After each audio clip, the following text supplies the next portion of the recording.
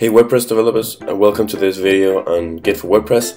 In today's video we're going to talk about how to make a contribution to a WordPress plugin that's hosted on GitHub, and in this case we're going to make a small contribution to my friend Danny's plugin MailChimp for WordPress, and we're going to walk over the process fairly quickly, but don't worry because everything that we're touching on is going to be covered in more depth in the actual course.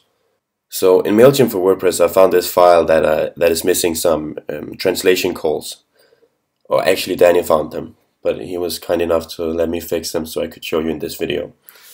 So in this file, if you look here, it's just raw HTML text, and it needs to be a call to the translation method instead, so it can be probably localized. How this normally works is that we can fork this repository. That means that we get our own copy of the whole repository. And it's pretty easy on GitHub.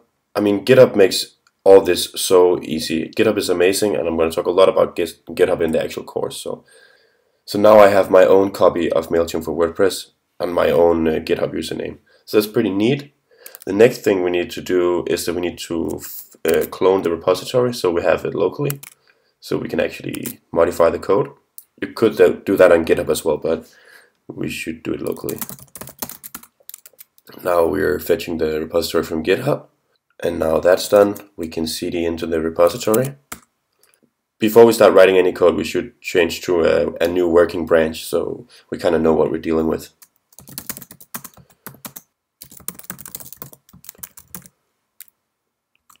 Now we have a separate branch for the changes we're going to make. Now let's take a look at the code. The code was the admin sidebar. Here it is. So now we're ready to write some code, and I'm just going to do that really quickly. Okay, so now the h4 tag is changed to an actually call to the translation helper method, and that's all I'm going to do for now, and we're going to submit the pull request, but I told Danny not to merge it, because if you're a nice guy, you do all of them. So if we run git status, we can see that we have one change to the admin sidebar.php, and then if we make a diff, we can see what we actually changed. It's not too surprising, considering we only changed one line.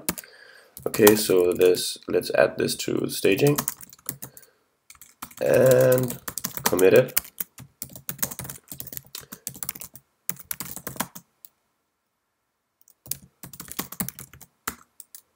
And then we can push it and create a new translation call branch.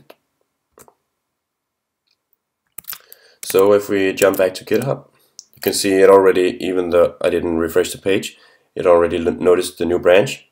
So it's asking if we want to compare the branches and make a pull request, and that's exactly what we want to do.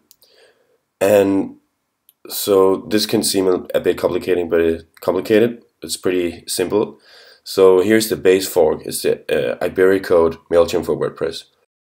And here's the fork that we are on. It's my username and then MailChimp for WordPress. And we have the branch called translation calls, and we want to merge it into master. So let's just find a better name for the pull request. And just so Danny doesn't think I'm weird because I only fixed one line. And then if you want it, here we can see the diff as well. Yeah, make the pull request. And now we're back in the Iberi code, and there's a new pull request here. If we take a look at the pull request, you can see the one I opened here. He might actually merge it. If he does, I'm going to be a contributor, and that's actually pretty nice. But that's all it takes to contribute to an open source project you care about.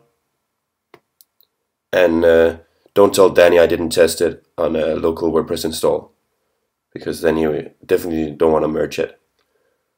Okay, so thanks for watching, and check out the Git for WordPress Developers course. All the videos are going to be available for free, and they're going to be at git4wp.com, and the link is going to be below this video as well. So thanks for watching. Have a great day.